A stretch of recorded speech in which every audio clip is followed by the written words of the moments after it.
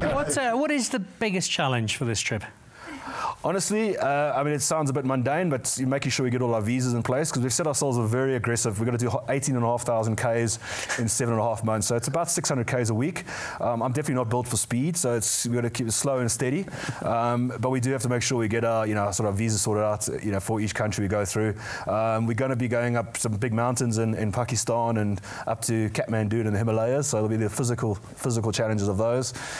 Southeast Asia in the middle of the wet season in the summer, be physically some physical challenges there, but I think at the end of the day it's just the adventure, and we're actually carrying the match whistle for the I think Nigel Owens is going to give us the match whistle for the first match, and we'll be taking that with us. So there's a lot of pressure to make sure we actually get to Tokyo in time for that opening game to deliver it. But so I think a referee without a whistle might be quite good. Given the current